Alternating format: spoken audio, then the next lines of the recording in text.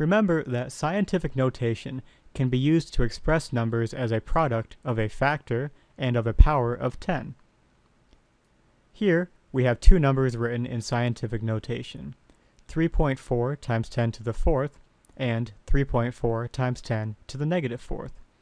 Currently, these are in scientific notation. Let's try converting them to standard notation. Here, 10 to the positive fourth means that we'll be moving the decimal point 4 places to the right, while 10 to the negative fourth means that we'll be moving the decimal point 4 places to the left. So here, we take our 3.4 and move the decimal point 4 points to the right, where on the other one, on the right, we take 3.4 and move it 4 points to the left.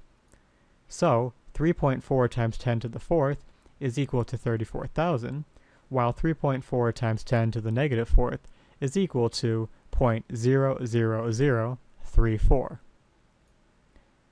Here we have converted from scientific to standard notation.